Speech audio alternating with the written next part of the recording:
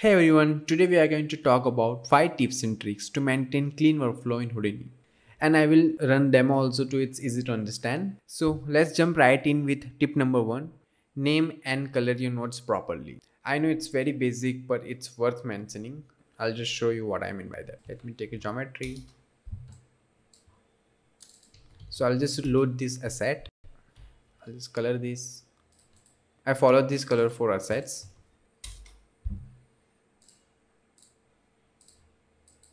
So it's basic assets, stone and base, right? And for out nodes,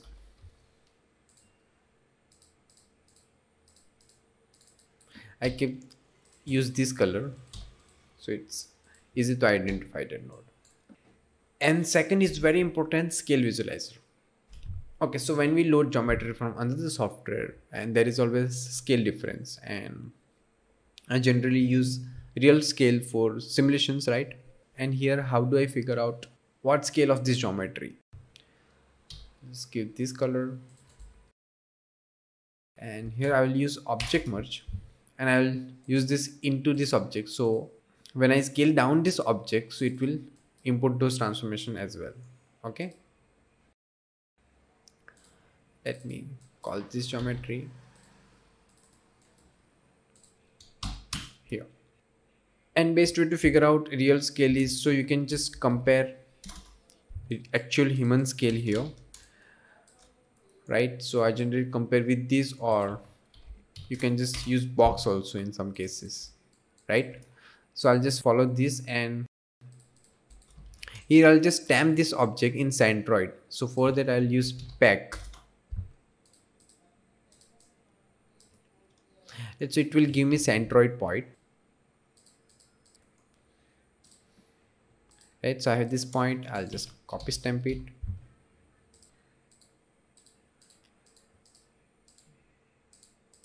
Right, so now we have this scale visualizer, and I'll just create one camera as well. I want to scale down this both node. I'll just create one null, and I'll just link this. Let me just scale down.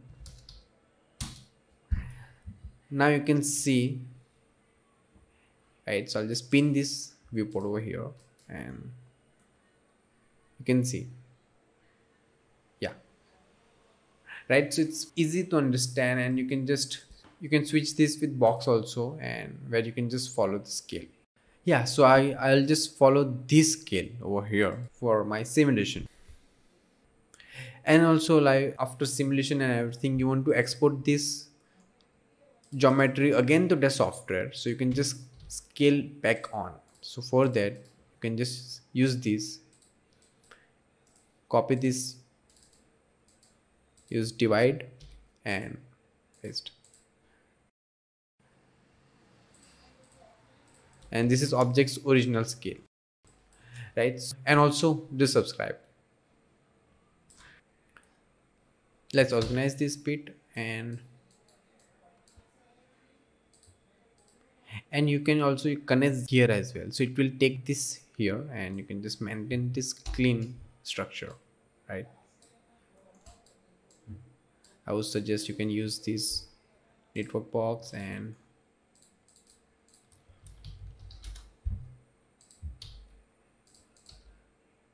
third one is use docs ops.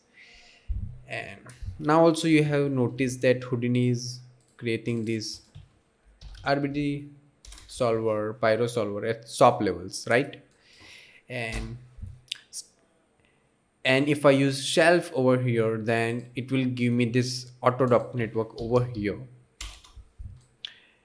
And I would suggest you can use SOP networks, and there are lots of advantage of this. So I'll just show you some of over here, and I'll just let me rename this. I'll use RBD. Let me call this asset over here into the subject.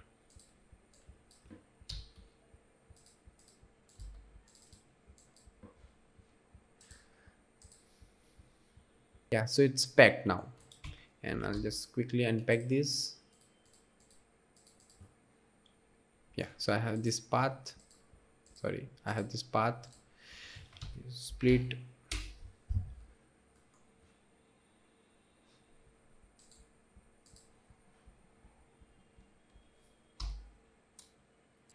let's shatter this also.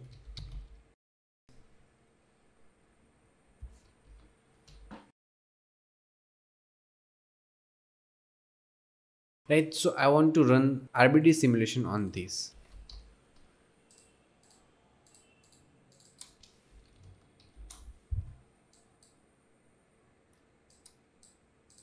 If I use this shelf, it will give me auto.net at object level. But if I create one DOP network inside here, I'll just rename this RBD sim.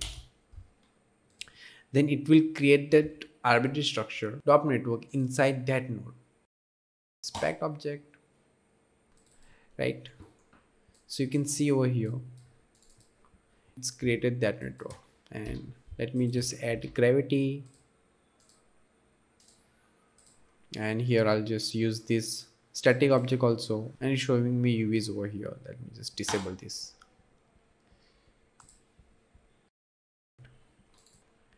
Static object, shift S around these wires. To highlight this, you can keep it bright red.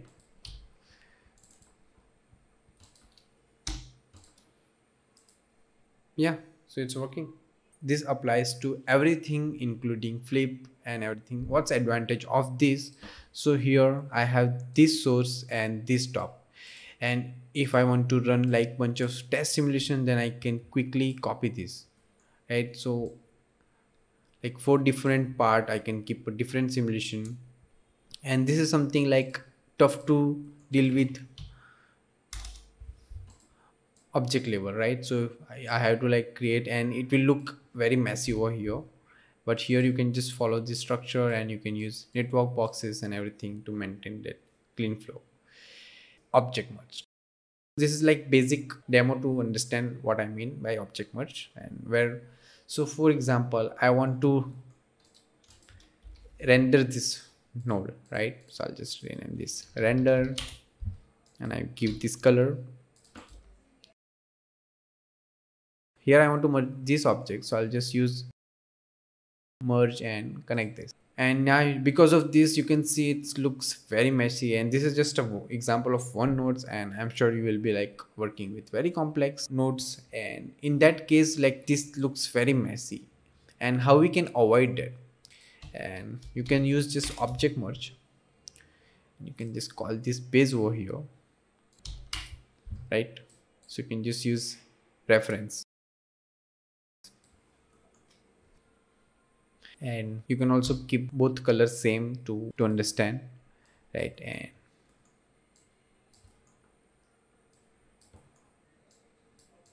yeah, so you can use this many times.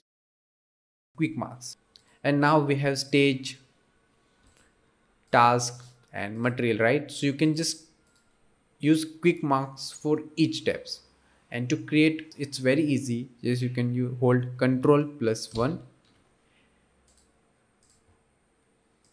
For SOP level, Ctrl+2. You can just keep anything for out, Ctrl+3. And for stage, I'll use Ctrl+4, 5.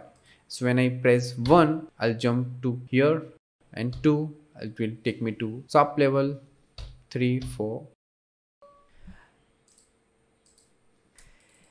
And in then I want to give one bonus tip also, and which is very useful. Let me just, okay, so I have this geometry. I want to group this area, right? So I'll use group and bounding.